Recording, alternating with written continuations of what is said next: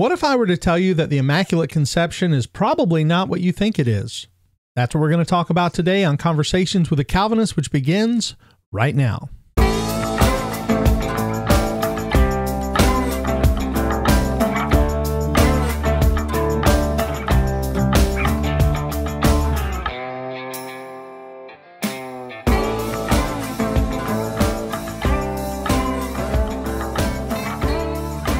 Welcome back to Conversations with a Calvinist. My name is Keith Foskey, and I am a Calvinist. It's the most wonderful time of the year. In fact, it's the time I love the most, and that is Christmas time. Looking forward to celebrating with my family, enjoying a time of remembering the incarnation of our Lord Jesus Christ, getting to preach on those important texts about his birth, and just celebrating the season together as the body of Christ. Well, today I want to address a subject that I often hear misunderstood within the church, and that is the subject of the doctrine of the Immaculate Conception. Oftentimes, I do believe that, especially among evangelicals, we use that term in a way that is incorrect. In fact, by show of hands, and of course I can't see anyone, has there ever been a time where you thought the Immaculate Conception, or maybe you still think that the Immaculate Conception is about the conception of Jesus? Raise your hand if that's you. I will say this, for several years, when I was a young Christian, that was me. When I heard people say the term Immaculate Conception, when I used the term Immaculate Conception as, a 19, 20-year-old new believer, I became a believer at 19 years old and used that term Immaculate Conception, I thought that what I was talking about was the very clear and very biblical teaching that Jesus was conceived by the Holy Spirit in the womb of the Virgin Mary, and therefore he was born in a miraculous way. And again, mixing up terms, I thought immaculate referenced a miraculous thing, and that we're going to see later that's actually not what it means. And I assumed it had to do with Jesus's conception. Again, this was my ignorance, and for those of you who knew all along that that's not what it was about, then you can feel free to feel somewhat intellectually superior to me at a young age, because I didn't know. But I know this, a lot of Christians don't know this, and I know that simply by anecdotal evidence. I hear Christians all the time saying, yes, we need to celebrate the Immaculate Conception. I hear evangelical non-Catholics say that. Now, when Catholics say it, they know what it means, and we'll find out why that is in just a little while. But when I hear an evangelical say, praise God for the Immaculate Conception, my immediate question is, do you know what you're talking about? Do you understand that there is a difference between the clear biblical teaching of the virginal conception of our Lord Jesus Christ by the power of the Holy Spirit and what is known as the doctrine of the Immaculate Conception? Do you know that there's a difference? And again, I have to believe, based on my anecdotal evidence, based on things I see people say online, based on conversations I've had with family and friends, I have to believe people often don't know that there is a difference. And the primary reason is, especially in my neck of the woods where I'm from, there's not a lot of interaction with Roman Catholics. In fact, I remember I talked about this on a previous episode when I had Uncle Rich on, and we were talking about where we grew up in a small town, Callahan, Florida. We both grew up here. We both graduated from West Nassau High School, and I think we had a graduating class of about 100 people. So it wasn't a big school, wasn't a big group. But and I might be off on that number. Uncle Rich will tell me if I'm wrong. But in our town, there was the Baptist church where just about everybody went. And you were, and then anything else other than that was sort of like, there were some Pentecostals, of course. There's a big Pentecostal church in town. So I guess you were Baptist, Pentecostal, but there were a few Catholics. And And we noticed, like, I had a friend who was a Catholic who had certain restrictions on his diet certain times a year, but I didn't know much about it, and I didn't ask him a lot of questions. Again, I wasn't a believer in high school, so I wasn't super interested in these things, so I didn't really care. But again, as I became a believer, in my adult life, I began to hear terms, use terms, think about terms that I hadn't thought about before, and one of those is the doctrine of the Immaculate Conception. This idea, again, what I thought had to do with the virgin birth, actually is not directly related, in the sense that it is not, when we say Immaculate Conception, we're not talking about the conception of Jesus. And that's the part that I really want to stress today. When someone uses the term Immaculate Conception, it's actually not referring to Jesus, it's referring to Mary. This is the doctrine that is held within the Roman Catholic Church, that Mary was conceived in a particular way, wherein she was kept from the taint or the stain of original sin, so that she could be the sinless God bearer, so that she could be the one who was able to give birth to Jesus Christ, herself needing to have a special dispensation of cleanliness, as it were, or a special dispensation of having her be this particular vessel for the Lord Jesus Christ to come through. And this actually is part of a series of teachings regarding Mary, which are known within Roman Catholicism as the Marian Dogmas. I'm going to pull up a list here. There are 4 dogmas within Roman Catholic teaching, and these are four dogmas that regard Mary in Roman Catholic teaching. And I want to talk about these 4 today. We're gonna specifically talk about the Immaculate Conception, but I want to talk about the others as well.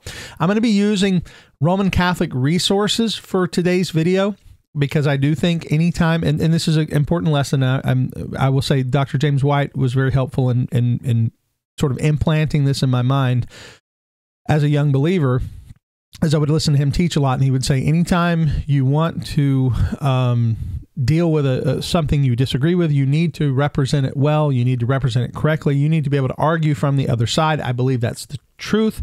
I believe we should always try to represent the other side truthfully, even if we disagree. We shouldn't be disagreeing with something they don't believe, because that's called creating a straw man. If I simply build up a straw man to burn, that's not solving anything. That's not really dealing with the actual arguments of the other side. And I've been accused of that on a few of my short videos. Oh, you're just creating straw men. And I tell people, well, my short videos are often humorous, and they're often dealing with an exaggerated position from the other side. And they're not intended to be scholarly and debating. They're just making a funny point regarding a particular issue. So I always tell people, don't take those too terribly seriously. They're meant to be humorous and to make a humorous point. But when we deal with someone's actual beliefs, we do need to be fair. We do need to honestly evaluate them. And again, we're going to look at these 4 Marian dogmas, the title Mother of God.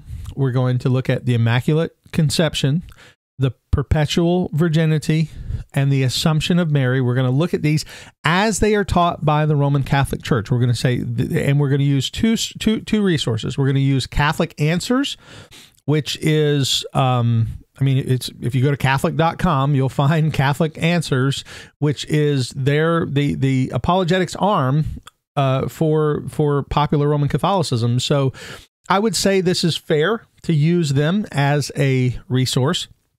Another resource we're going to use is Catholic News Agency, and the only reason why I'm using this is because they have a really good article on the 4 Marian dogmas, and I want to cite that a couple of times as we go through this. So So let's begin really with at least defining what these four dogmas are. So let's look first at the first one, which regards the title Mother of God. The title Mother of God. So I'm going to read from CatholicNewsAgency.com. It says, Mary's divine motherhood was proclaimed at the Council of Ephesus. Various names are used to describe Mary's role as Mother of Jesus. She is called Mother of God, which translates the more accurately stated Greek term Theotokos as birth giver of God. The Council of Ephesus attributed the title to Mary, Mother of God. She needs to be. This needs to be read against the Council's declaration that in Christ there are two natures, one divine and one human, but only one person. Indeed, according to the Council, the Holy Virgin is the Mother of God, since she begot, according to the flesh, the Word of God made flesh. This decision was further explained by the Council of Chalcedon in 451, which says, with regard to Mary's divine motherhood, quote, begotten from the Father before the ages as regards his Godhead, and in the last days the same because of us and because of our salvation, begotten from the Virgin Mary, the Theotokos, as regards his manhood, one and the same, Christ, Son, Lord, only begotten. And the quote ends. It goes on to say, Mary's divine motherhood was not the object of an independent or exclusive dogmatic declaration. This statement is embedded in text defining the person and natures of Jesus Christ. Thus, the dogma of divine motherhood becomes an integral part of the Christological dogma. This does not diminish its definitive and binding character. The dogma of divine motherhood is generally accepted by all Christian denominations. Okay, so that's a good point that they make there in the end. That's what I want to deal with. As far as this regarding Mary, the calling her the Mother of God, Theotokos, again, it depends on how we define that. Just this coming Sunday, I'm going to be preaching Jesus the God-man. That's the title of my sermon, because I'm going to be looking at Colossians chapter 1, and I'm going to be looking at verse 19, which says that the fullness of God dwelt in him. And it says that again in chapter 2, verse 9. In fact, in chapter 2, verse 9, it's more emphatic because it actually uses the word for deity. It says that all the fullness dwelt in him bodily, all the fullness of deity dwelt in him bodily. So I have no problem saying that Jesus is the God-man. I have no problem saying Jesus is God incarnate. And even the simplest term, Jesus is God. Yes, in the sense that he is God incarnate. Absolutely. I'm a Trinitarian Christian, and I've argued for Trinitarian theology on this show before, so I have no issue with that.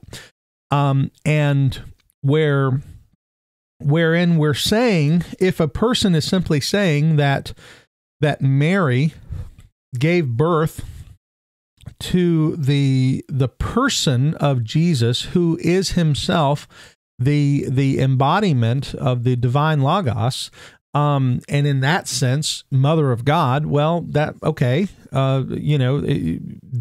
seems to be what the council is saying, that she, in fact, if you go back, it says the Father is, the Father and Christ were before all ages within the Godhead.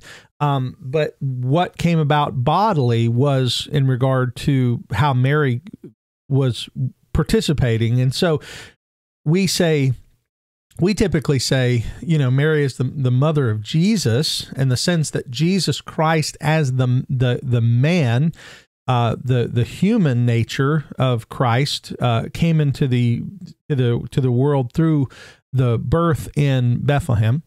But the divine nature, the Logos, has always existed. In the beginning was the Word was with God, the Word was God. And so this idea of Mary being the Mother of God, I think where Protestants, and myself included, would take the biggest issue with that is in some way it seems as if the human agent, being Mary, the human agent of birth and the human agent of giving birth to Christ, is obviously important. Obviously, used by God in a miraculous way. Nobody has a issue with that. Nobody takes issue with that. The problem is when you say Mother of God in the sense of God having come from her. I think that's where some of us would take the issue and say, okay, she's the mother of Christ. She's the mother of Jesus. Jesus is God, and in that sense, yes, you could say mother of God in one sense. But God Himself, and when we say God is the Father, Son, and Holy Spirit. The triune God is from no one and is born of no one, and therefore I think where so many have the issue is it seems as if Mary in that sense is being exalted in a way that is unhelpful. And so would we say that Theotokos is absolutely off the table? Probably not. But it's not a term that many Protestants are going to use without clarification. And again, there's clarification even in this article. There's clarification, and this is a Catholic article.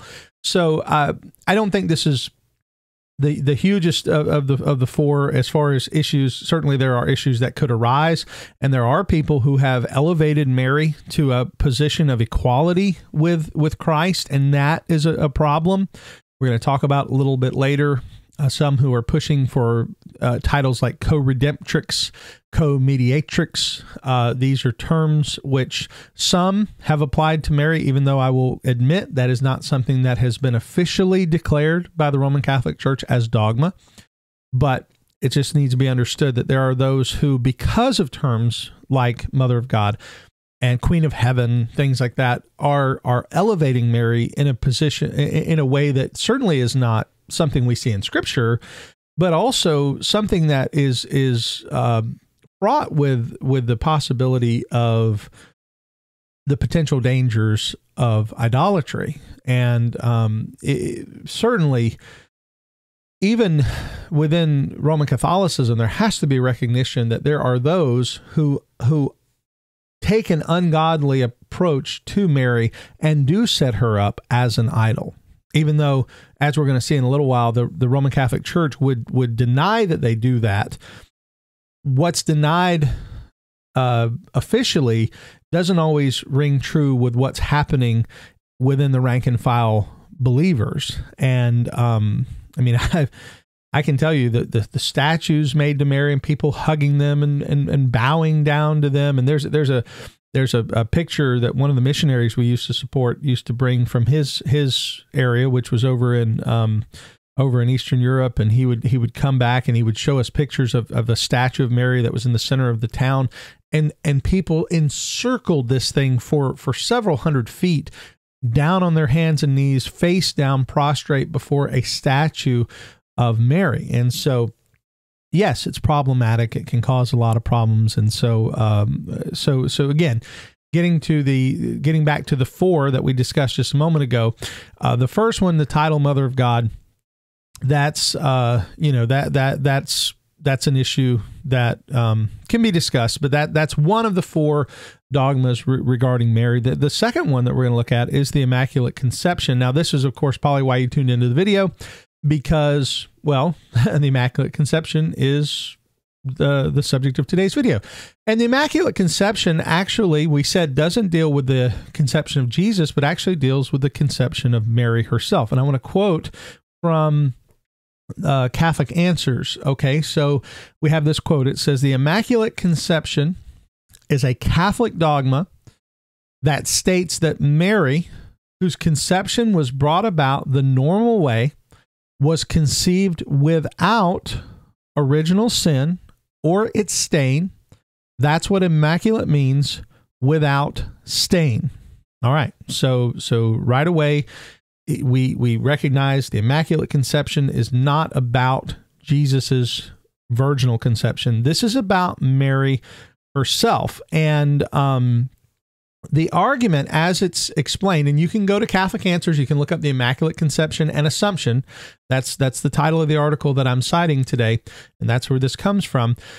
They go through immediately beginning to define how this operates, because one of the Protestant arguments, and they actually bring this up. One of the Protestant arguments is that, and I'll read it here: Protestants' chief reason for objecting the Immaculate Conception and Mary's consequent sinlessness is that we're told that all have sinned, Romans 3:23.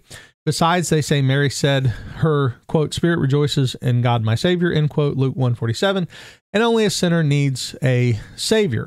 All right, so real quick, it's interesting that at least they recognize that the Protestants do have an objection to this, and one of the biggest objections that I've made and I've heard is the fact that when they say Mary is sinless, we go back and we say, okay, there are two problems with that. One, all have sinned. And two, the issue of Mary does say that the Lord is her Savior. And again, sinners are the ones who need Saviors. If Mary is sinless, why does she need a Savior? So the answer is that, at least the answer that they give, is that Mary does receive a salvation of sorts, but her salvation is what happened in her when she was conceived and being kept from sin. It was like a preemptive salvation. It was keeping her from being a sinner. And this is an analogy directly from the website, directly from Catholic Answers. It says this: suppose a man falls into a pit and someone reaches down to pull him out. This man has been saved from the pit. Now imagine a woman walking along and she is too about to topple into the pit, but at the very moment she is to fall in, someone holds her back and prevents her. She too has been saved from the pit, but in an even better way. She was not simply taken out of the pit, she was prevented from getting stained by the mud in the first place. This is the illustration Christians have used for 1,000 years to explain how Mary was saved by Christ. By receiving Christ's grace at her conception, she had this grace applied to her before she was able to become mired in original sin and its stain. All right, so the argument from their side is that, yes, Mary is being saved, but she's being saved preemptively. She's being saved from the original sin of Adam being transferred to her. That's why it's a miraculous or immaculate. Remember, immaculate means without stain. So the reason for the Immaculate Conception, or this without stain conception, is so that she doesn't receive the stain of Adam. And so therefore, she's still saved, as it were, but she's saved preemptively. So Protestants argue that Mary was a sinner because she said she needed a Savior, or that God was her Savior, and that all have sinned. And their response to that is, well, she would have been a Savior, but she was kept preemptively. That's the illustration they give, from falling into the pit of sin, and so she's kept sinless. And so what we end up with then in Scripture, or rather not in Scripture, in Catholic tradition, is the idea that we really have two sinless people in history, because often we argue there's only one sinless person, and that's Jesus Christ. But the Roman Catholic teaching would be, no, there's two sinless people. There's Jesus, and then there's Mary, and Mary was kept from original sin and therefore kept from actual sin. They believe Mary was sinless not only by virtue of the fact that she didn't carry on the Adamic nature and the original sin, but that she herself wasn't a sinner. And I remember very specifically Dr. James White telling, or in a debate with a Roman Catholic apologist, and the Roman Catholic said, he was retelling the story of Jesus with the adulterous woman being thrown at his feet, and how Jesus said, he who is without sin cast the first stone. And now this was a story told by the Roman Catholic. He said in his version, a stone flew in and hit the woman, and Jesus stopped and looked, and he says, "I'm not talking about you, Mom, not you, Mom." As if to say, yes, there is someone who is without sin who could have cast the stone.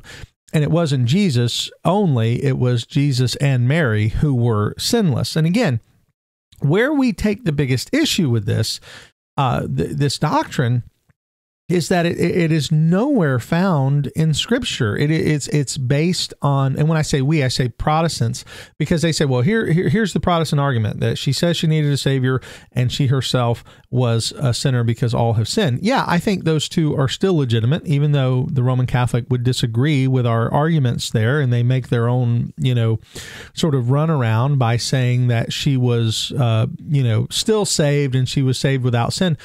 But the bigger issue is that we don't find this in Scripture. A lot of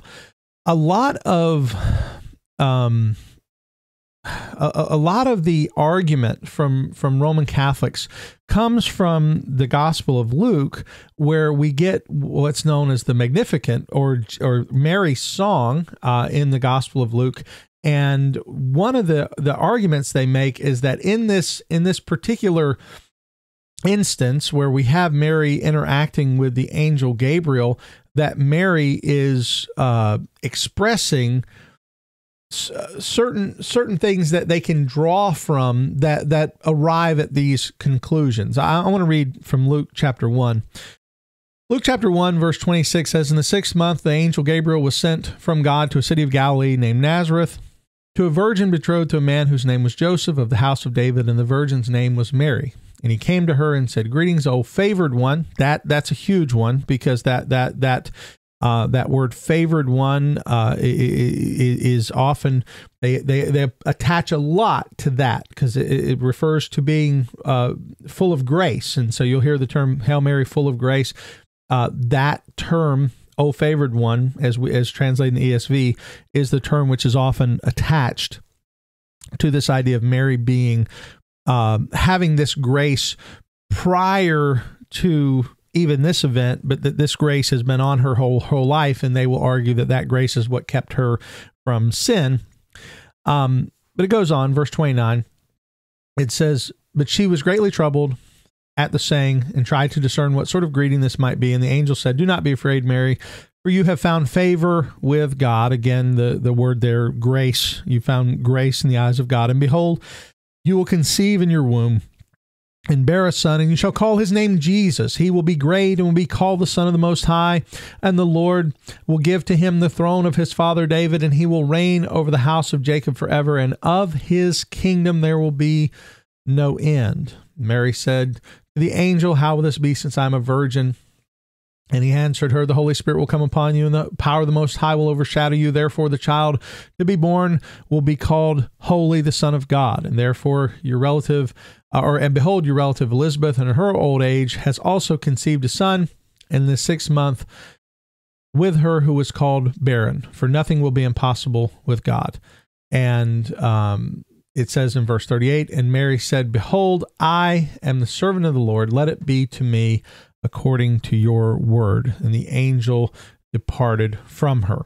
Well, then we later, after she has this instance where she goes to the house of Elizabeth and she speaks with Elizabeth, and John the Baptist is in Elizabeth's womb. He leaps with joy upon her visit. We read these words.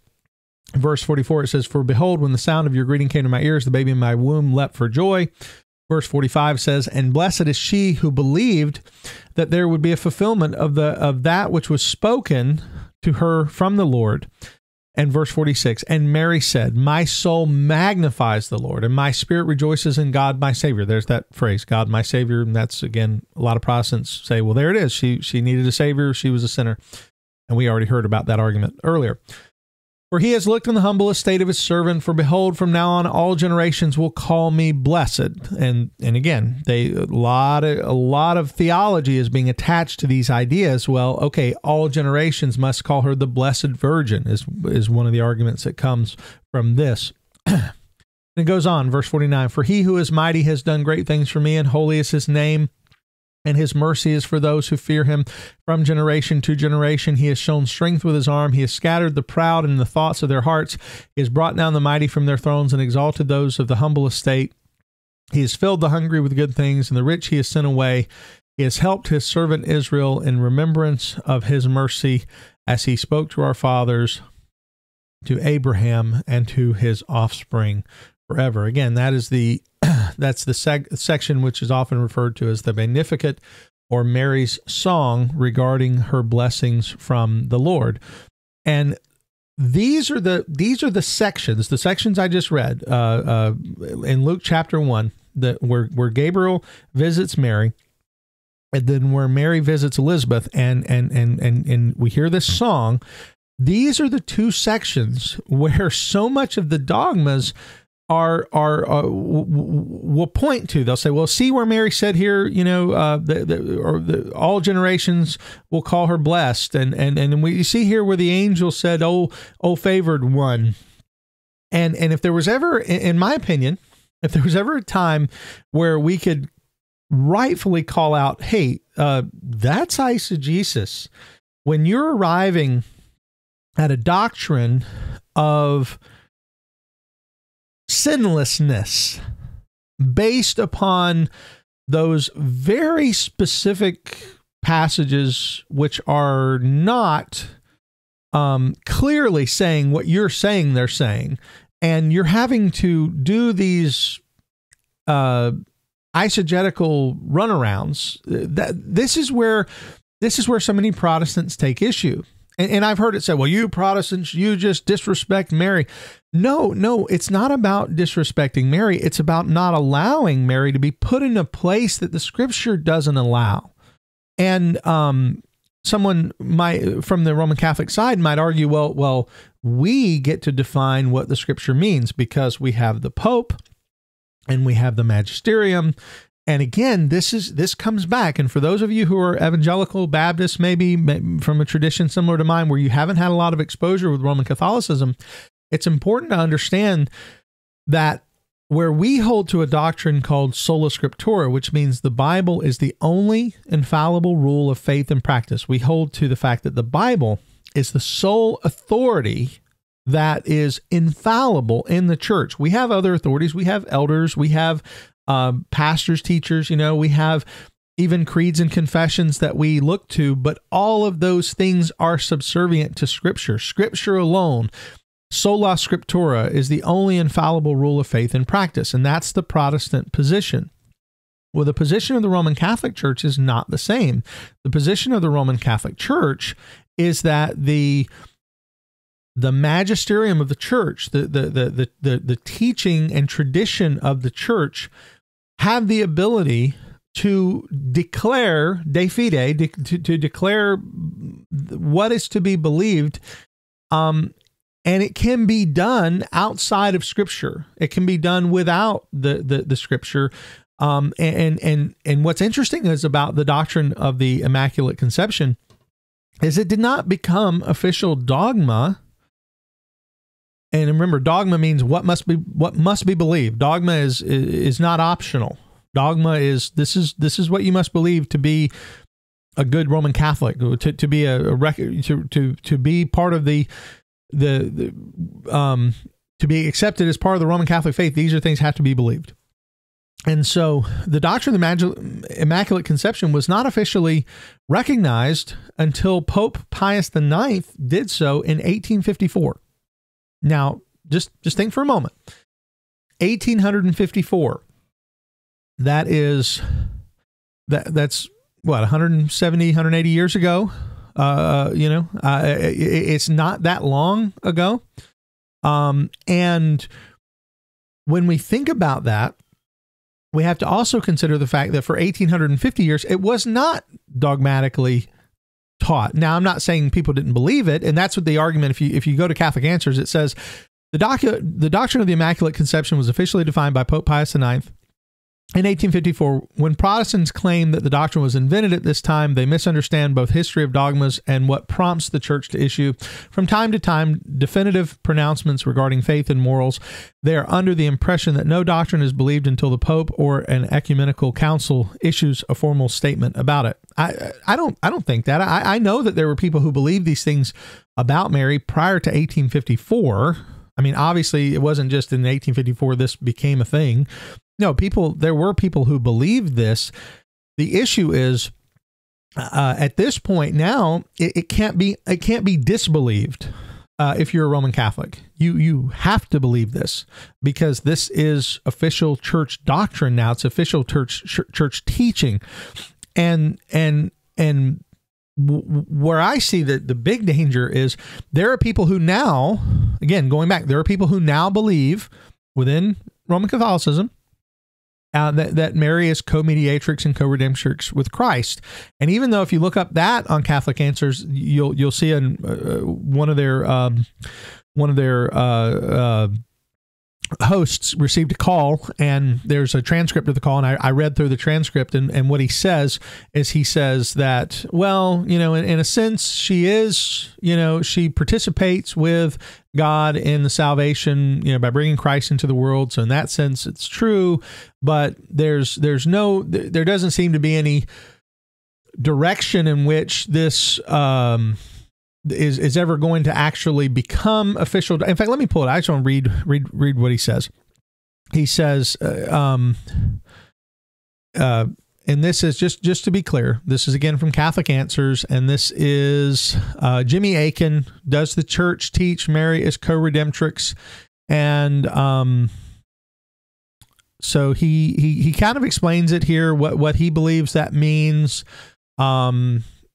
In the sense that co meaning doesn't mean equal, but it means with, and therefore they're not saying Mary's equal with Jesus. They're just saying she's a woman who cooperates with the Redeemer. She cooperates with God's plan and her Son's role in it, and therefore she's cooperative in our salvation. Again, still a participant in our salvation. But he goes on to say this. He said, Pope Benedict in an interview has said, even as far back as the reign of John Paul II, that he didn't think that there would ever be an action to make this a dogma, to proclaim this language as dogma. So here's my issue. They're saying this will probably never become dogma. But he goes on to say later, and I hope I can find it here, he says ultimately that here it is. He says, now that could change with a future pope who might have a different opinion, who might revive it. But that's my assessment on the current status of the phrase vis-a-vis authoritative teaching. And so he's saying, yeah, right now, I don't think we should use the expression. This is he was referring to a pope saying, I don't think we should use this expression, but he says, but a future pope may have a different opinion. And again, this is where the problem lies. And this is something I'm trying to point out in today's episode.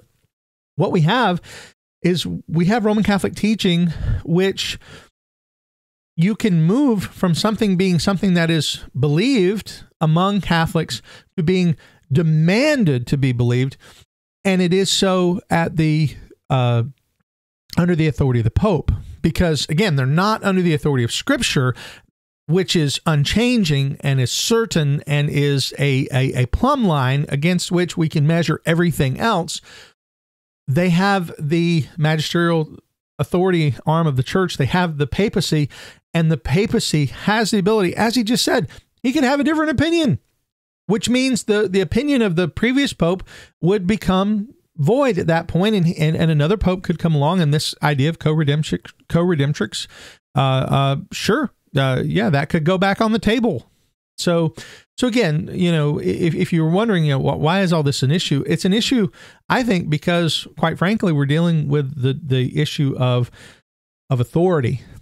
Because when it comes to the Marian Dogmas, and again, looking back at what they are, the four dogmas, the title Mother of God, again, we could debate how to understand that. But on the Immaculate Conception, if you're a Roman Catholic, you don't have an option not to believe this. Because this is dogmatically defined. Even though it's only 170 some years ago, it's been dogmatically defined. It must be believed. And if you don't believe it, you're not part of the church, the Roman Catholic Church, in the sense of you're not affirming what the Roman Catholic Church teaches. Now, there are two other dogmas regarding Mary I just want to mention, even though today really was about the Immaculate Conception, and it's the perpetual virginity and the Assumption of Mary. Now, the perpetual virginity of Mary is simply the doctrine that she was never not a virgin. And there are, let me read, I'll go back to the Catholic News Agency article. It says this. It says the expression perpetual virginity, ever virgin, or simply Mary the Virgin refers primarily to the conception and birth of Jesus. From the first formulations of faith, especially in baptismal formulas or professions of faith, the Church professed that Jesus Christ was conceived without human seed by the power of the Holy Spirit only. Here lies the decisive meaning of expressions such as conceived in the womb of the Virgin Mary, Mary's virginal conception, or virgin birth. The early baptismal formula since the 3rd century state that Mary's virginity without further explaining it, but there is no doubt about its physical meaning. Later statements are more explicit. Mary conceived without any detriment to her virginity, which remained inviolate even after his birth. And that's the Council of the Lateran in 649. So in 649, it was declared at a council that she was a virgin before she gave birth, and she remained with her virginal integrity intact after the birth of Christ. And there are different ways that this has been understood, but it seems as if what is taught is that Jesus was not birthed in the normal way, which of course would disturb any virginal integrity, but that Jesus was birthed in a way that was somewhat miraculous. Again, citing Dr. James White, who mentions that it's like Star Trek, beam me up, Scotty. You know, that he was translated from the womb to the room, that he didn't come through the normal means of virginal delivery. Now, again, going back to the Bible, we find no evidence that Jesus came through any other means other than the normal vaginal delivery birth that has happened billions of times and will continue to happen, because it's the normal way that children come into this world. And there's nothing in the text that would indicate this. So again, this has to be something imposed upon it. And where many Protestants take issue with this is that later we see in the Gospels Jesus having brothers and sisters who are mentioned, and the response, because Roman Catholics do have a response to that, is that that Jesus was Mary's only child, but that there were brothers and sisters who came through Joseph's second wife. I was just talking to Uncle Rich about this just yesterday, and he mentioned having a conversation with a Roman Catholic. Now, again, this is anecdotal. This isn't proclaimed in a dogmatic statement. But this was just a conversation with a Roman Catholic, and the guy said, "Yeah, he had a second wife, and her name was Mary also." And it's like, there's no evidence, one, that Joseph had any other wife. There's no biblical evidence that he had another wife, and there's no biblical evidence, certainly, that he had a second wife named Mary. That we just don't see that. And again, as a Protestant, I do not hold to the authority of the Pope or the authority of the magisterial teaching of the Church, because I see things in those that have been wrong. And it's like what Martin Luther said at the Diet of Worms. He says, you know, my conscience is captive to the Word of God, and I don't look at popes and I don't look at councils, because they often contradict each other. Just like what we talked about earlier, a pope can come along and say what the last pope said was wrong, and then who's to say it's him? There's no final authority with the Word of God, and the Word of God doesn't stand on its own as an ultimate authority in Roman Catholicism, but rather it has this equal weight with church tradition and the magisterium. So again, this is where Protestants take issue. We say there's no biblical evidence that Mary remained a virgin after her giving birth to Jesus, and there's really no necessity of it. There's the argument that it's needed, and this is what I'll go on and read some more from the article. It says, although never explicit in detail, the Catholic Church holds a dogma that Mary was and is virgin before, in, and after Christ's birth. It stresses thus the radical novelty of the Incarnation, and Mary's no less radical and exclusive dedication to her mission as mother of her Son, Jesus Christ. Vatican II reiterated the teaching about Mary, the ever virgin, by stating that Christ's birth did not diminish Mary's virginal integrity, but sanctified it. The Catechism of the Catholic Church ponders the deeper meaning of the virgin bride and perpetual virginity. And I guess it's questions 499 to 507 because reference there. It also maintains that Jesus Christ was Mary's only child. The so-called brothers and sisters are close relations. Now doesn't give any other information than that. Like I said, I've heard it argued that they were brothers and sisters from Joseph's other wives. Again, all of this speculation. None of it. We have to prove something, so we're going to prove it by simply saying what the Scripture says about Jesus having brothers and sisters, and them coming with Mary to Jesus. That's another thing, that these brothers and sisters come with Mary to speak with Jesus, and they say, well, all of that's just, those are his half brothers and sisters. Those are not his brothers and sisters. Again, as a Protestant, I have no allegiance to the papacy. And so I don't feel the need to believe this. I have no allegiance to this particular council in 649. I don't consider this to be an authoritative council like one of the earlier councils, maybe like Nicaea or something, which I do believe spoke with a certain level of authority because of its early nature and ecumenical nature. But these later councils, speaking of her virginal integrity having not been affected by his birth, again, I have no reason to believe that. And as a Protestant, again, you're certainly within your right to believe this. I don't think that this is heresy in the sense that if you believe that Mary remained a virgin, that's a problem. I think there's arguments recently I've seen online where people say, well, Luther believed these things. And I say, well, one, Luther didn't never. We have to understand historically, Luther's intention in the beginning was not to abandon the Roman Catholic Church, but was to see reform from within. And when it finally came about that he, was in a sense divided through the problems and the inability to reform within, he carried a lot of the Catholic beliefs with him. I mean, he still maintained a strong belief in the elements of the bread and the cup actually being the physical body and blood of Christ. That's still believed in Catholic, or excuse me, Lutherans still believe that today. And I think this quote was from Luther, and again, I'm quoting from memory. I think he said, I'd rather drink blood with the Pope than to drink mere wine with a radical or a fanatic, I think was the quote. And basically what he's saying is, there were certain things about Roman Catholic teaching that Luther did not abandon.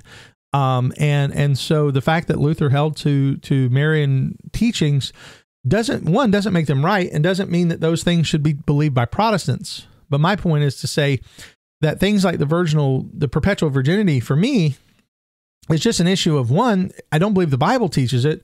Two, I don't believe the Bible even defends it in any way, even inferentially. I don't think there's an explicit teaching or an inference. So I just don't have any reason to believe it based on my sole authority, which is the Word of God. Sole infallible rule of faith and practice is the Bible. And so the last one, of course, is the Assumption of Mary. Now, the Assumption of Mary, again, this is the four teachings about Mary: title Mother of God, the Immaculate Conception, the perpetual virginity, and the Assumption of Mary. So on this fourth one, the Assumption of Mary, allow me to bring up a quote again from Catholic Answers. The Assumption is the doctrine that says that at the end of her life on earth, Mary was assumed, body and soul, into heaven, just as Enoch, Elijah, and perhaps others had been before. Some people think Catholics believe Mary ascended into heaven. That's not correct. Christ, by his own power, ascended into heaven. Mary was assumed or taken up into heaven. Mary was assumed or taken up into heaven by God. She didn't do it under her own power. Again, that's the quote from Catholic Answers. So let's just for a moment kind of consider this again as doctrine. The idea that Mary was assumed into heaven. Now, this particular doctrine again has an even more recent pedigree than the doctrine of the Immaculate Conception. The Immaculate Conception was in 1854. Well, the Marian Dogma about the Assumption was not proclaimed until Pope Pius XII on November the 1st, 1950. All right, so like my dad was alive when this became a official Roman Catholic doctrine and teaching, and this is it essentially states again that Mary was assumed into heaven in the same way that Enoch and Elijah were, that not ascended in the sense of Christ. And again, I want to be fair to what the Roman Catholics say. The Roman Catholics say we're not saying she ascended in the same way that Jesus did, but we are saying that she was assumed into heaven in the way that Enoch was. And then comes an even bigger question, and this is addressed in the teaching on Catholic Answers, and that is, did she actually die? And some believe that she did, some believe that she didn't. And therein is a question about that: is does assumption mean that she actually died? And I'll read a quote. It says, "The Church has never formally defined whether she died or not, and the integrity of the doctrine of the Assumption would not be impaired if she did in fact die. But the most universal consensus is that she did die." Pope Pius XII, in the statement that he made in 1950, defined that Mary, after the completion of her earthly life, and it says, note the silence regarding her death, was assumed body and soul into the glory of heaven. Now, an argument they go on to make is that there are no remains of Mary, that certain Christian remains of early church leaders, like some of the apostles and stuff, they believe they have those, and there are places where they believe that they're enshrined or they're buried, but there's no remains of Mary. Therefore, it's one of their sort of arguments for this doctrine of her assumption. So again, what is that? What is the necessity of believing that, and why is this now something that is demanded among Roman Catholics? Well, again, I think that what we have to consider is that there's this push within Roman Catholicism, and it's this push of the elevation of Mary, and it's this push of this idea that she is in a place of uniqueness that's more than what the Bible gives to her. The Bible gives her a position of uniqueness. The Bible gives her the position of being the mother of the Lord Jesus Christ, the one through whom the God-man was born. She is given the category of being blessed by God. I mean, we see that she's blessed to be chosen by God to be the one to bear the God-man in the sense of giving birth to the Lord Jesus Christ. But all of these additional things are added on, not as speculations or possibilities, but as dogma, as what must be believed. And again, as a Protestant, my issue becomes an issue of I will believe what the Bible teaches, and I will believe with all of my heart that the Bible is the authority, and I will give allegiance to what the Bible says. But I'm not going to be beholden to something that is not given in Scripture at all. And again, obviously, the issue of Mary's supposed assumption, that's not found in the Bible. And the argument is, well, it's actually in church history. But again, it's not something that has to be believed. There are things about church history that I can believe. Like, for instance, let's talk about the birth or the death of Peter, right? The Bible doesn't talk about the death of Peter. Church tradition says that he was hung on a cross, and that he was hung on a cross upside down because he said he didn't want to be crucified like his Lord, so he wound up being crucified upside down. I don't have any problem believing that, but if somebody came along and said, you know what, I think that story's made up, I don't believe it, so what? Who cares? Okay, we have a different view on the potentiality of a historic event. It's the only, it's the only tradition I'm aware of in regard to the death of Peter that seems to have any historical pedigree and potential truth to it. So I think it's likely true. But if somebody doesn't believe it, doesn't matter. But what the issue is this proclamation of dogma, and again, it's about where we find our authority, where we exercise our power, and how we demand things that are to be believed that aren't in the Scriptures. And that's the issue that I think most Protestants have with the Marian Dogmas, is that they are not founded in the Scriptures. They're not based on an exegetical understanding of what the Scripture says. They are founded upon a church tradition that has shown itself to be corrupt, shown itself to be motivated by many factors outside of Scripture and truth. And so we have no reason or desire to follow after these things. We just see them as being superfluous and ultimately potentially dangerous. Because again, going back to the four things here, going back to the four dogmas, there are ways in which even the first one, the title Mother of God, even though that's probably the oldest and one that has the most historic pedigree, there are ways that can be misused and misunderstood. And certainly people would say, well, we're not worshiping Mary, but there are those who do. There are those who who bow down again to statues of Mary, who offer up prayers to Mary. And again, I mean, there's the prayers to Mary are a huge thing in Roman Catholicism, because they believe, and this is maybe something for a different episode, but they do believe in prayer to the saints. And of course, Mary is the greatest of the saints. And so we see this problem. Even with the first one. The second one, again, the Immaculate Conception, that Mary was sinless, was conceived without sin. No biblical evidence, nothing in the Bible to teach that, and no reason to believe that. Perpetual virginity, again, there's actually reason in the Bible to dismiss that, but yet there are those who believe it. And the Assumption of Mary. All of these things are unnecessary.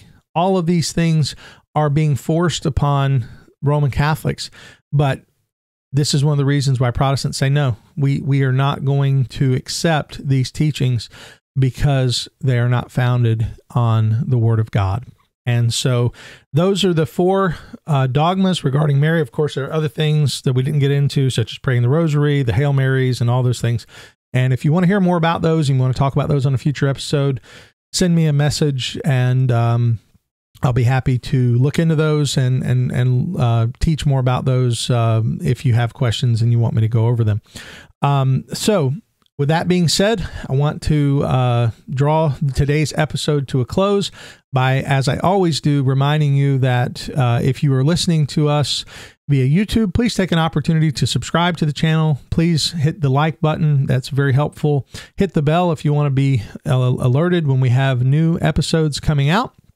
Also, if you're listening to us on audio, if you're listening to us on Spotify or Apple or any of those, subscribe to the program and you'll be alerted when new programs come out. If you want to see our shorts videos, you can see them on YouTube, TikTok, Facebook, and now even on Twitter. We're starting to post on Twitter. You can follow me at Your Calvinist on Twitter if you're interested. So again, I want to thank you today for listening to Conversations with a Calvinist. I hope this investigation into the Marian Dogmas has been helpful for you, and hopefully will help you to better understand your Roman Catholic friends as you have conversations with them about what we believe as Protestants. Thank you again for listening to Conversations with a Calvinist. My name is Keith Foskey, and I've been your Calvinist. May God bless you.